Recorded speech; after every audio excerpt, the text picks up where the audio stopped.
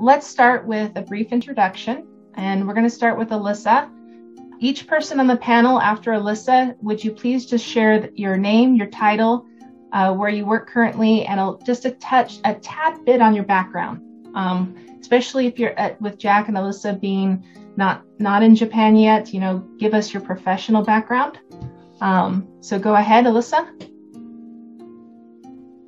Hi everybody, my name's Alissa.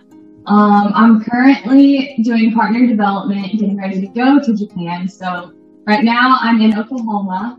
And I recently, well, maybe not recently, the end of 2019, I graduated from school. And so this past year have just been working on partner development. And go ahead, Jack. So my name's Jack Claunch. I am currently in Fort Worth, Texas.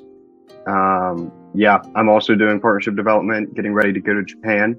And I just finished up working, doing an internship at a church here in Fort Worth. It was a great experience, but now I just got to go to Japan. And Ken? Yes, Ken Taylor, and been in Japan for 23 years, and I'm currently sitting in downtown Tokyo. If you've been to Japan, just close by the most busiest crosswalk in the world, called Shibuya Crossing.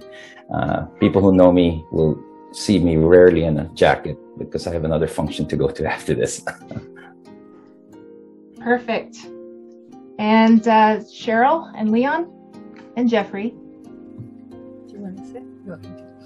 We are in Japan. We live northeast of Tokyo, and we are technically church planters, but our main work is with the intellectually disabled. Perfect. And Kevin? We've been here for over 30 years. 38 years. 38 years, give or take, All right, Kevin. Kevin Laverman. Living in Kawasaki, Japan, southwest of Greater Tokyo, and serving with World Venture here in church planting work. We've been here. My wife is not with me, but she's here.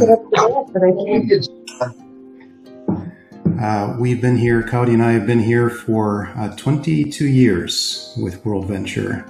She was born here, so she's been here a few more years than me, but it's not nice to talk about a lady's age. So just a couple years longer than I have.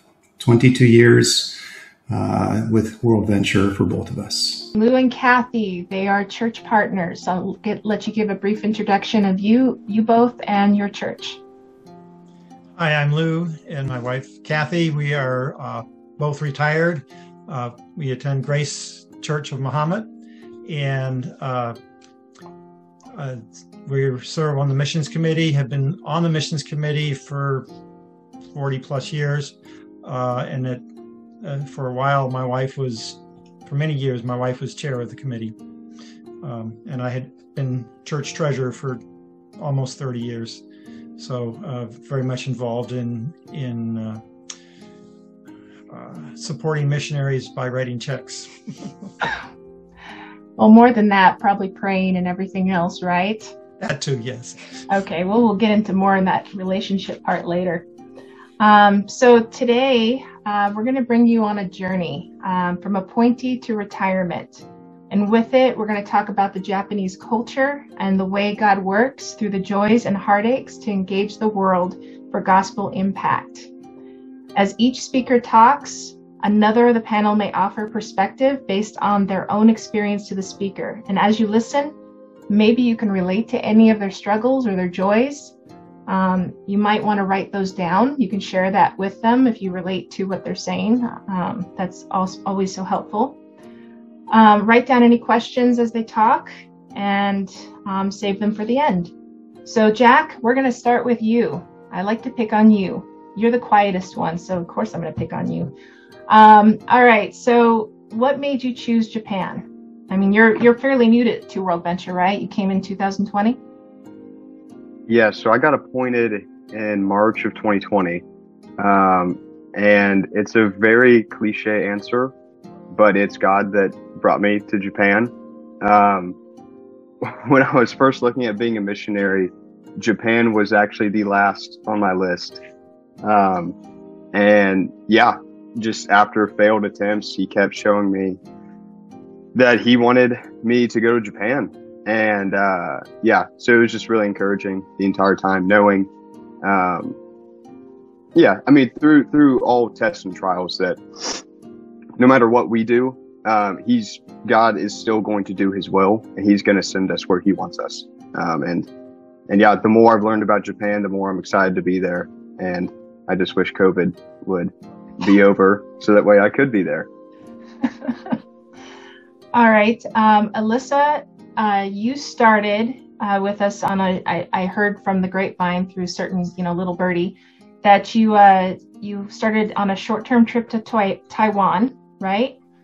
Yes. Okay. Yeah, I did a 2-month internship there with the church planting team. Perfect. So explain to us how you became inspired to raise support to go to Japan, and including, could you talk about how that cross project that Kevin's into that kind of inspired you as well? So tell us a bit about that. Yeah, so for the longest time I had known that God was calling me to missions. I just didn't know where that was. And so I talked with World Venture, and I was like, okay, I know God's calling me to missions, but I don't know where. Is that okay? Can I still be a missionary with you guys? And they were like, of course you can. Let us help you figure that out. And so they connected me with missionaries from all over the world. And literally, every one of those teams, I was like, I could join any of these teams and it would be amazing. And I was like, I really wanted to work with an unreached people group, and I wanted to do church planting. And so I had been, I was praying, and I really want to see your hand leading me. So I then talked to the Japan field. So actually I was talking to Ken and Kevin, and I had prayed. I was like, okay, Lord, just give me a passion and excitement to just be a part of whatever team I'm supposed to be a part of. And as I was talking with them, my heart was pounding out of my chest. I was like, oh my goodness, they had been praying for younger missionaries to join them. I had prayed a long time ago. I was like, God, it'd be so cool if somebody on my team had also graduated from Moody Bible Institute, which is where I went to school. And then Kevin tells me that he's a Moody alumni, and I was just like, okay, I guess Japan it is. So Kevin, what'd you think of Alissa? Oh no. Well, I thought she should be less excited about Japan. Wow, that's great. We're thrilled that we have this whole new generation of younger people coming out to the field and excited and passionate about serving here and being involved in church planting work. So we need more and more like this. Excited for Alissa. Ready to welcome you. I'm ready to learn from you guys. All right. All right. So Jack and Alissa, have you ever been to Japan? No? So tell me what you think Japan is like, and anybody else in the panel is okay to interact with them on this. What do you think that what Japan is gonna be like for you? What do you think you're gonna experience when you get there? You want to go first? Sure. Don't be afraid. It's okay. So I don't know. Okay, so I've been trying to learn as much as I can through online classes, but also tons of YouTube videos, people interviewing Japanese people on the streets. And so I don't know. I've been learning a lot, and I'm sure that some of the things I've been learning are inaccurate perceptions of Japan. But I do know that it's going to be really difficult, and I'm really excited and I can't wait. But I know that when I get there, it's going to be really hard. I'm going to be a little infant again, not even able to say very simple things. I'm probably going to be really lonely at times. But I have a feeling I have a pretty good team, so that'll be helpful. And Jack? Yeah, so I really have no expectations. I mean, I'm just going to go in there knowing that it's where and what it is. But a lot of what I do know has actually come from Alissa.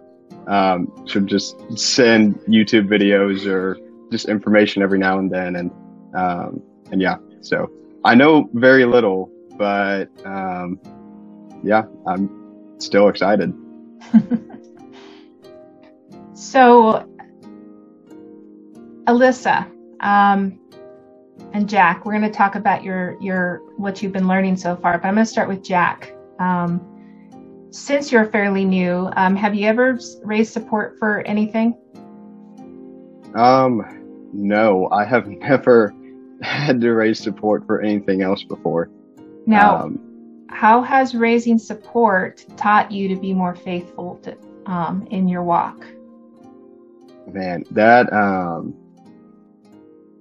it's actually been something that I've been praying and thanking God about a lot lately. Because without this, I wouldn't understand him and also my relationship with him in the same way. Because when in this time and in this season, there's such a very sweet vulnerability that I don't know if I'd be able to get in any other season. And so it's challenging. And there are times when I do not like it at all. But knowing that that we have a Father that we can go back to, and that we know that he is our provision and that he is going to provide for us in his time and in his way. It's very reassuring. Very thankful for it. But yeah, so it's definitely grown my heart for him a lot. Do you have anything specific that happened that you wish to share? It's okay if you don't, but do you have anything specific? One story? Oh man, I'm already on the spot. Now you're putting me on the spot again. Oh, well, yeah. I don't know if I have a specific story. I just know that time and time again, it shouldn't be surprising because I should just know that he's going to be providing, but he provides out of the most random places, or places that I thought were dead ends. And so those are always sweet. And Alissa, we talked on email before this event, and you told me that you had something to share. So first of all, tell me how God has grown you in support raising, and tell me about your amazing experiences in your prayer life. So yeah, partner development this past year, I've learned so much. I think probably the biggest, I don't know, maybe I shouldn't say the biggest. One of the things that I've learned is that I have been learning about my weaknesses and where I'm inadequate, and that it's okay. And what I can't do, God can do. And that has been just really throughout every meeting that I have with people. Just really comforting to know it's not by my strength. It's not by if I say something good or it's not dependent upon me. It's about is God working in this person's heart? And going back to prayer, yeah, that leads back to prayer. So obviously I've just been praying that God would raise up people to join my team of partners. I have been praying with a friend of mine this past year, almost every other day. And I have never seen God answer so many prayers in my entire life. I went to write down specifically how God had answered every single prayer for the past 3 months. And he answered over 30 prayers so specifically. And it was just really, really cool to see that when we come before him and ask these things and get to know him, he's happy to reveal himself to us in those ways. And one story that I have from praying with that friend, So I reached out to a friend of mine to see if she wanted to hear about what God is doing in Japan and if she might want to join me. So I met with her, we talked. At the end, she was like, Alissa, you're not going to believe this. And I was like, what? And she was like, I have been praying for the past week that God would give me an opportunity to be a part of the Great Commission, because I know right now that I'm not called to go, but I know I'm still called to be a part of the Great Commission. And like, this is him answering that prayer. And I was just like, what? And she's been so excited to partner with me. And like, we've been calling every week, and yeah, so it's just been really, really sweet to have those kind of partnerships with people. Perfect. Beautiful. All right. So we've talked a little bit about the appointee process. An appointee is someone who is not yet supported and is in a season of support raising. Let's jump ahead. I want to introduce you to Ken Taylor and Kevin Laverman. So the question to both of you is, and we'll start with Ken. Ken, how many years have you served in Japan again, and describe what you do again? Yes, so I've been in Japan for 23 years now, and I am currently the field leader for about 10 years, and that's about a third of what I do. The other third of what I do is leading what I call a really innovative ministry where we're teaching Japanese non-Christians to sing Black gospel music. So figure that out. That's only God. And that's because that's who God is. And so that's about a third of what I do. We've got choirs all over Japan and so forth.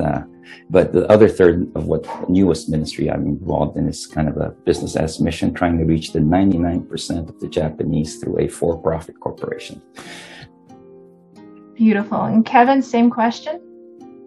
We started in Yokohama, started in our living room there in Yokohama with a church plant and Den Grace Chapel, and it grew and believers were added. We moved to a private hall and have now, the last 19 years, been involved with Den Grace Chapel and forming that church. And God has blessed us over the years, bringing people to Christ and seeing a number of people baptized and growing up in their faith, and they themselves also being witnesses and evangelizing and reaching their friends and their family for Christ. And so the church has been blessed.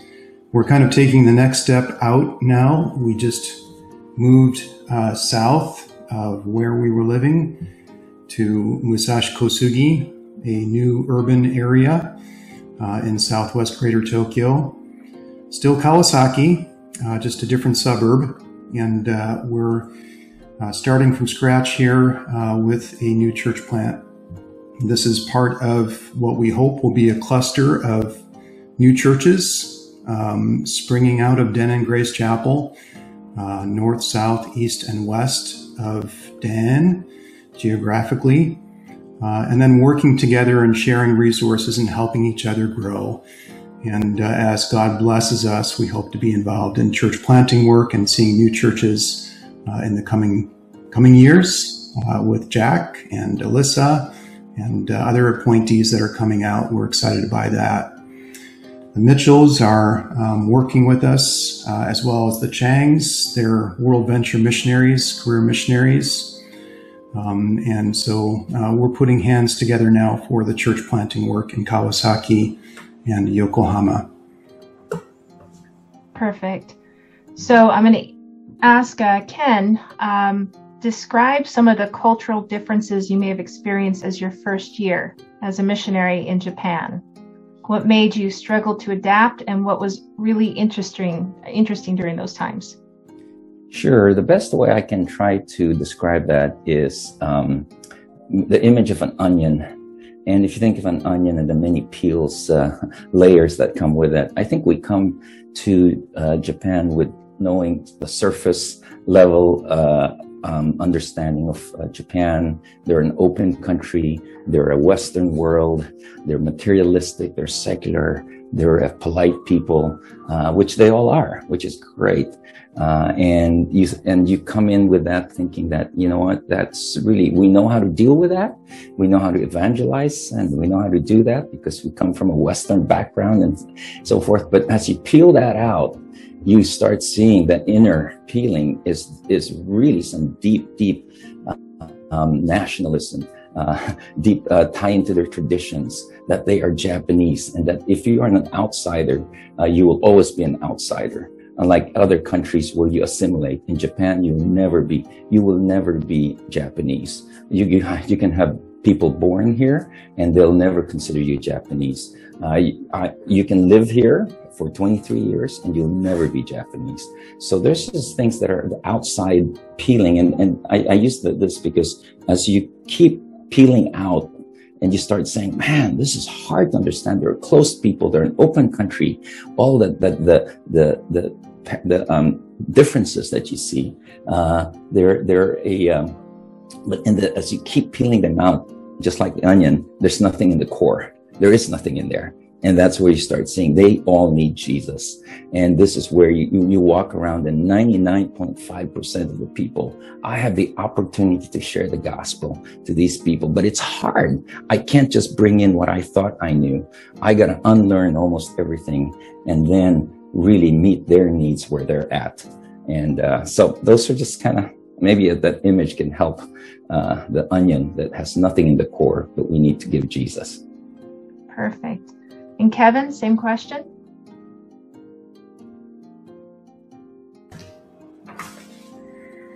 Yeah, I would agree with Ken. It is an onion with a lot of layers, and it also makes you cry. Japan does make you cry just a little bit every day. And in good ways, though, too. You cry for the nation, that they would come to understanding of how good the Lord is. And they're advanced and modern society, and they have so many different things that they're so well prepared for and satisfied in, and yet they are missing that core that Ken described. I think for me, language.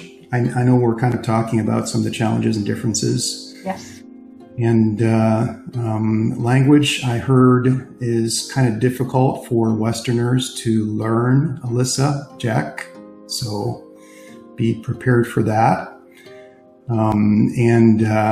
It's a humbling process because it is such a difficult language to learn.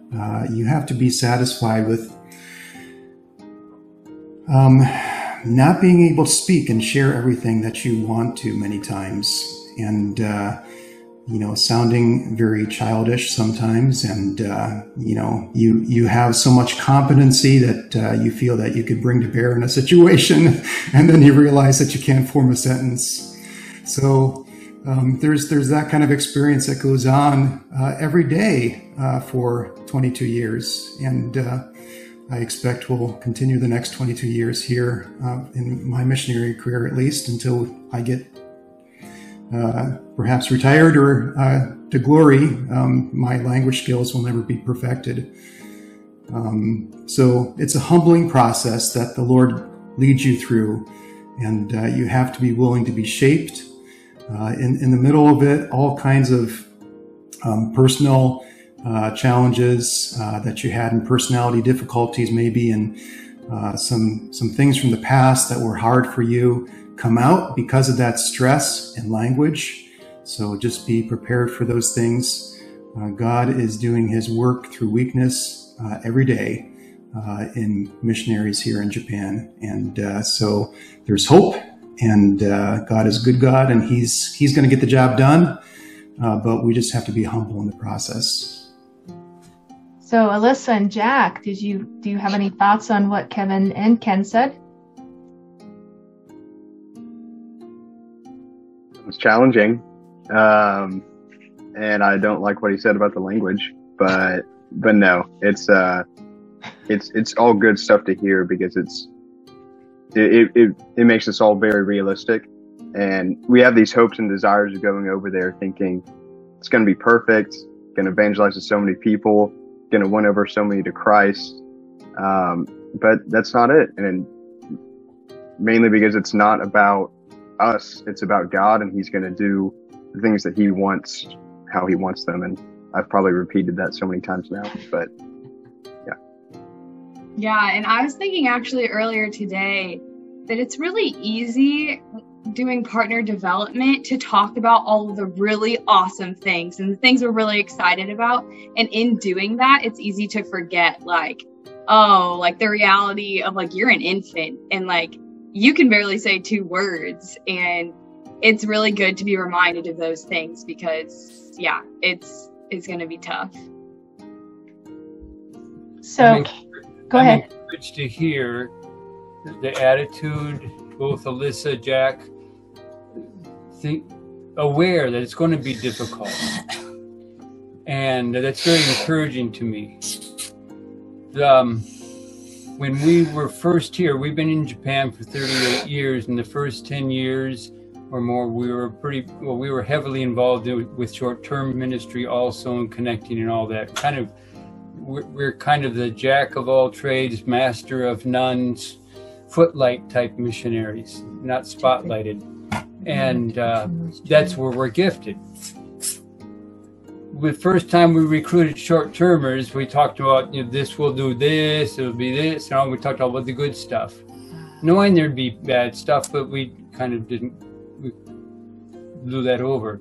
Then we discovered that that wasn't working, because they'd get out here and they'd hit the black spots and they couldn't deal with it. It wasn't supposed to happen. So we started recruiting short-termers, and they were doing great by saying, it's bad, it's difficult, it's going to be hard, but God is going to give you some great things.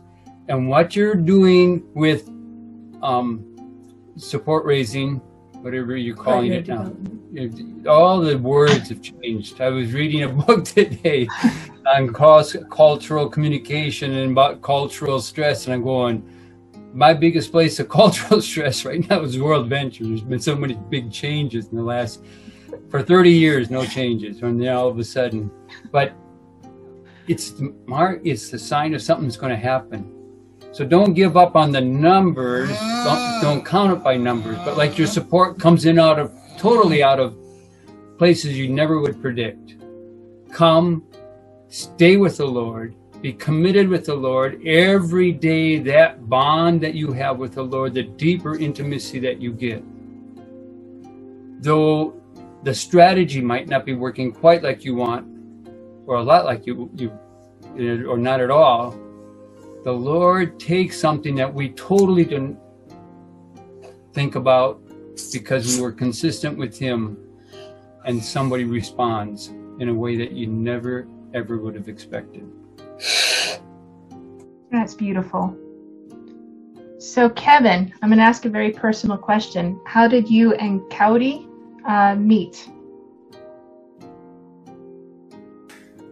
I grew up in the south suburbs of Chicago, and I didn't know much about Japan, but through Moody, I did my undergraduate work at Moody Bible Institute, and there was a mission conference there, and I made a commitment to serve if the Lord would use me overseas at that mission conference. And I walked back to the dormitory, and there was a flyer in the hallway of the dormitory that said, if you can speak English, there's 126 million people in Japan wanting to be your friend. So that sounded pretty interesting to me, to have 126 million friends. This was before Facebook, of course. And so I took my tray and went to the orientation meeting, and that was the first step to going overseas. They were talking about Japan. They were talking about English teaching in Japan, and this was a short-term opportunity. And so I went with what is now Asian Access, was Life Ministries at the time. for 8 weeks to northern Japan. And I found out there's a CB church way up in northern Japan. Who knew? Conservative Baptist Church in Japan. But the best thing was that I found a lady who was on staff there at Zao Baptist Church, Cowdy. And so we met that first summer. She was the chaplain for the English classes that I was doing. One thing led to the next, led to another second summer in Japan, and led to a year in Japan. And then we were engaged, and we got married in the States, and we spent 5 years, and then getting ready to return to Japan with World Venture full term as queer missionaries. So we met in Japan. That flyer changed my life. That was the point that the track of my life went from Chicago, a suburb boy, to here in Japan, living with Cowdy and serving with World Venture. You'd have to ask Cowdy for the real story, but this is my version. You know, maybe on another interview we can get you two together, and we can talk. We can have her share the real story. No, I'm sorry. Yes, the female perspective, right? So, tell us about the Cross Project a little bit. Can you emphasize on that? I've been hearing that a lot when I was getting this together. What is the Cross Project? Okay, the Cross Project is working through Den and Grace Chapel, a joint venture with our national Japanese believers here, to plant a small network geographically in southwest Greater Tokyo, together with World Venture missionaries and national believers together in service. And it's intended to do two things, really. It's intended to accelerate church planting by working together, sharing resources, and helping each other grow. And it's intended to help the missionary do better, to be able to have a team that they can be part of, socially, spiritually, emotionally supporting them, and through a combination of different talents and backgrounds and personalities that we have. Together we can blend those things for church planting work more effectively. Finding that there's a lot of missionaries that are coming out that want to be involved in church planting, but they might not have all the skills or everything that, all the training that they perhaps need to be involved in leading a church plant. But they can contribute to it as part of a team. So we want to form a team for the next generation of missionaries here in southwest Greater Tokyo to do well, and so that church planting can be more quickly done. I'll just share very quickly. One of the things that was very much a changing of my thinking about all this was 3/11.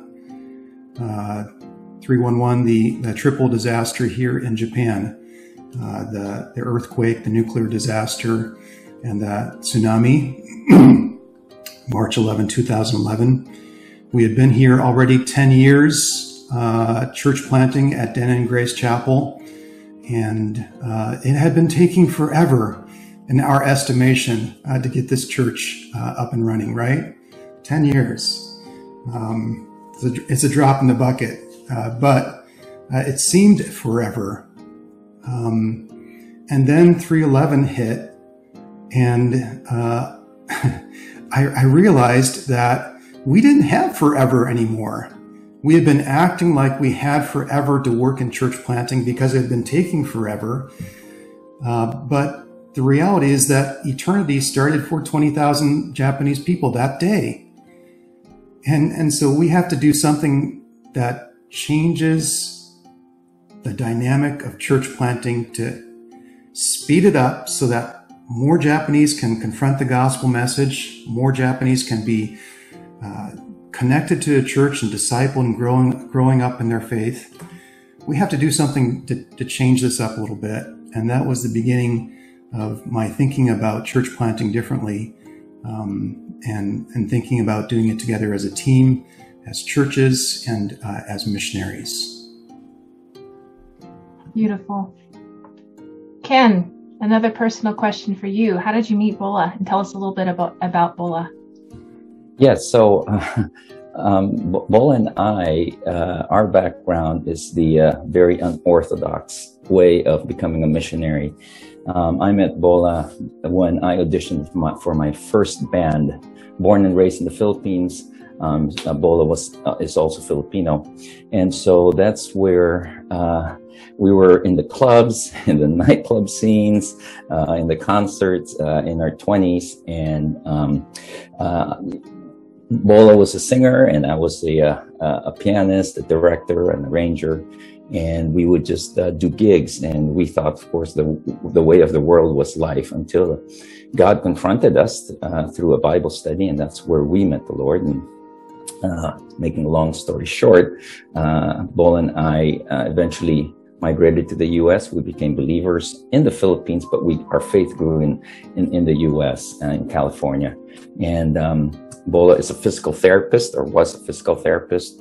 And then I got into business and finance, thinking that we were going to, as new immigrants in America, live the life of the American dream. We had our house, our careers, our 2 cars, and growing in faith in the Lord. And just like, I guess, Jack, and we just never thought of wanting to be a missionary. And then, of course, of all places, Japan. But you just never say never. And when we did a 2-week trip here as a short-term missionary, because of just the radical transformation he did in our lives, what we did was we would take our 2-week vacation. And we came out here in Japan, and we did 12 concerts in 14 days. And we were just struck by the need here. But when we went back to America, we said, we're not going back to Japan. That's just not our place. But God said, if you're going to be missionaries, you better think about this. So Bola was instrumental in finally making that decision to come to Japan. Of course, I was thinking we should go back to the Philippines if we were going to be missionaries. We knew the language, we knew the culture. It didn't take that much amount of funding to get to the Philippines. But Japan everything was impossible. The difference was, if we went to the Philippines, it would be 100% Ken and Bola's power. But if we went to Japan, it would be 100% God. And so when we looked at it that way, we better come to Japan. And Bola, just by her nature, if you knew Bola, just being so bubbly with her personality, and just so unbelievably bold and courageous in her evangelism, it just made sense for us to be here. That's beautiful. So what kind of missionary, what kind of challenges did she face? Do you have any stories of her sharing the gospel that you can share? Maybe just like one story. So what we did was we were taking, of course, we're involved in church planting. That's part of our mission DNA here. But now we see a whole new generation like ourselves who have specialties. And that's why we have what's called an innovative ministry team in Japan as well, just as a church planting team and support ministries. So what we did was we said, okay, we're going to do innovative ministries. Japan's a sophisticated culture. They like music. And so what we did was we were able to go out and go into the jazz clubs here and do certain things that basically you wouldn't think missionaries would be doing. But that's our background. We know it. I normally tell people, don't leave me in the church. Put me where there's beer and alcohol and smoke-filled rooms. That's where we want to go. That's where we're good at. That's what we're good at. And Bola, being the singer, being the upfront person she is, we would go and just do it. And of course, I'm the pianist, I'm back, and she'd be in front. I really think she was just a better evangelist and just unbelievable. Through her singing, we would sing songs that would have double meanings, but the struggles that she had were real. She was in a culture that really you couldn't be a woman and be like Bola, and those were the issues she was dealing with. Her language was not up to par, but like what we were sharing here, God will use that. Not that you stop learning, you keep learning, and that really was her struggle. And she would normally say, the language was what kept her honest, in deep faith and leaning on God. Beautiful. So there, if you look on the worldventure.com website and you do a search on Bola, B-O-L-A, you will find some articles on it, but it will be in the email that I send you after the event. However, there's a quote that with all that's shared about her that was from one of the articles that is very, very good. She said, "We've been called to do a work that not everybody's been called to. I encourage everyone to take the bull by the horns and know that once you're called, God is going to get you through it. Every headache, every challenge, every cultural mishap, and trust that God's name will be lifted and glorified. I think we are a special people with the privilege to be called to serve. Every ministry is unique, and every ministry is important in God's eyes." And that is from an interview that she and Ken did with Jeff Denlinger. So Ken, can you tell the rest? I don't know how many on the group actually understand what happened with Bola. Could you briefly explain that, and then kind of tell us, since Bola went to glory, what has been the unique challenges of ministry work? How are you overcoming them, and how are you seeing God's work in this season of ministry? Sure. It was interesting. We have been here 15 years and our ministries were thriving. We were so excited. I mean, it's one of those rare occasions where we were just in a thriving ministry in Japan. But it was right in the middle of that God also revealed to us that Bola had advanced ovarian cancer. It was totally unexpected. And it just really threw me in a tailspin. Well, what it did was it showed God used Bola to refocus as she was able to use her sickness of it being 8 months through this sickness, and basically just have a deeper understanding. You know, as missionaries, we come out here and we know that we're going to do as much as we can for the Lord. Mortality is not in the radar screen, but until you face it, and then you suddenly start thinking, oh my gosh, when you have only a day to live, or there is no guarantee, then you start thinking in a deeper sense how you should live your life, even as a missionary, not taking things for granted. So basically, what Bola taught me, and the way I'm able to live my life now today, is that these 4 lessons in life while she was going through her cancer journey for 8 months, and then she would use the word, "I'm not dying, don't worry." She says, "I'm just graduating to glory." And so that made us focus back to the source. And basically, she taught me and many of us who were following her journey. Instead of worrying, she learned to worship. Instead of panicking, she had the peace of God. And instead of living in fear, it was to live by faith in Christ. And so I said, I don't have to have a cancer diagnosis to live like that today. And so that's what's keeping me today. That is my life, daily life operation now. Beautiful. Okay. Kevin, in light of that quote, share how you and Cody overcame any unique challenges as a married couple and as a family. How did you rise above that as a team?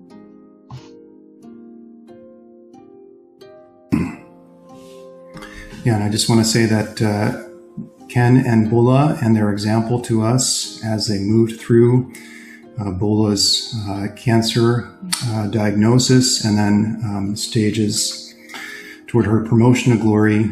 Ken and Bola were both a tremendous example to us of faith and difficulty, and the grace that she demonstrated in her sickness really demonstrated Christ to the Japanese believers and to us as a missionary team. Appreciate you, Ken and Bola, in your lives. I know what Kaudi would say if she was here today, because we've talked about it many times together. So I can answer probably for her pretty well that the challenge for her is, as a Japanese believer, she's grown up in this country, Japan, lived here all of her life until that 5 years in the States that we were married there, until we moved back to Japan, that she is kind of a third culture person too. We talk about third culture kids. She's a third culture missionary. And by that, I mean that she's got a Western husband, American husband, and she's got a Japanese family, Japanese upbringing.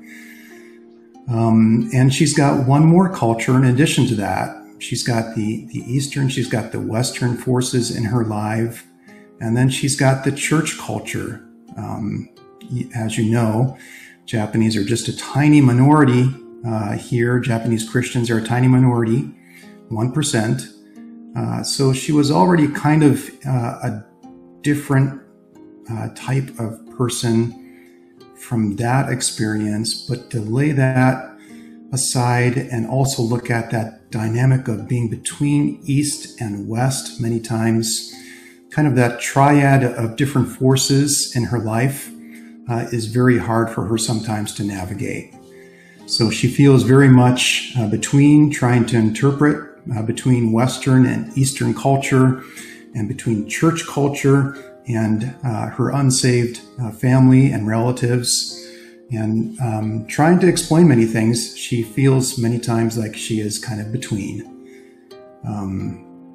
I think for myself as well, in our married lives together, I've seen her struggle with that. And I've also had my own struggle with the culture as an American here in Japan. Alissa, Jack, you don't know this, but as you come here, you're going to start to change to be more Japanese, okay? Your names probably won't change, your faces, and you'll still look very much American. But on the inside, your heart is going to start to change to be a little bit more Japanese, just a little bit every day, without you really paying attention or noticing it, until you go back to the States. And I think our first home assignment, I really wanted to kind of reconnect to things. I was homesick. I wanted to be part of things, but I realized I wasn't. It wasn't my culture anymore. And I hadn't noticed how much I had changed in the process of being here in Japan. And so there's that missionary identity crisis that we go through, where we're no longer Americans, but we're not Japanese. As Ken was saying, we're not accepted completely into the Japanese culture either. So we're really kind of in between. And then in addition to that, Kaudi's always struggled with that church layer, being a Christian in Japanese society. Where is your fit? Where do you belong? That Buddy Green song, I Don't Belong, that he sang so many years ago, really hits home. It's missionaries are a strange kind of thing. And I've learned to accept that tension. And I know that Kaudi has, in just being between cultures until we get to heaven, and we can be fully home. But those kinds of challenges wait for Alissa and Jack and others that are coming. God is going to do a great work, not just necessarily through you, but in you to change you. And it's a great process. Right, now we're going to go talk to the Hills. So we have a special guest joining us, joining Cheryl and Leon. We have Kathy and Lou Loutrel. Kathy and Lou, you're from Grace Church in Illinois, and you're former leaders and your current team, your current members of the mission team, correct? That's right. Okay. So we like the prayer partners and financial partners that a missionary and appointee connects with in most cases become longtime friends. The relationship between the missionary and prayer partner deepens into something rich over the years. Together they become a team as one prays for a people and the other serves among a people. Cheryl and Leon, please share a bit about how much the Loutrel's friendship has meant to you. How has their friendship helped you in the years of serving overseas? Well, we've met them and we were in their home frequently for meals and for overnights when we would be in Mahomet, Illinois. And they were on the mission committee, so they were involved and they were praying, and we could share with them. And they understood what missionaries were like and what challenges we would face, sometimes even before we faced them. And then one year, we were coming back for a 6-month home assignment, and we needed a place to stay. And the Lord kept telling us to make Mahomet, which is a significant financial supporter of ours, our home base. And so we wrote to the church and we said, we need a place to stay. And Lou and Kathy opened their home to us. For 6 months, we lived together. And as they said, they're meeting in Jeffrey's room today. And we knew that the Lord had provided this, and we thought, how is this going to work? It worked tremendously. It was a place where we could come and we could de-stress. After we'd been on the road, we could come back and we could say, oh, this awful thing happened. Or this wonderful thing happened, and we could just talk it over with them, and they understood and they listened, and they accepted us as we were, and they accepted us into their family life, and we were just incorporated into the life of the household. And it was just a tremendous thing. And then they came out here and spent a couple of weeks with us and going up into the disaster area and helping. And it was just, we were so glad we could host them after they had done so much for us. Perfect. So Cheryl and Leon, being that you're the wiser of the group in this group, basically, maybe what advice would you give to our two appointees today?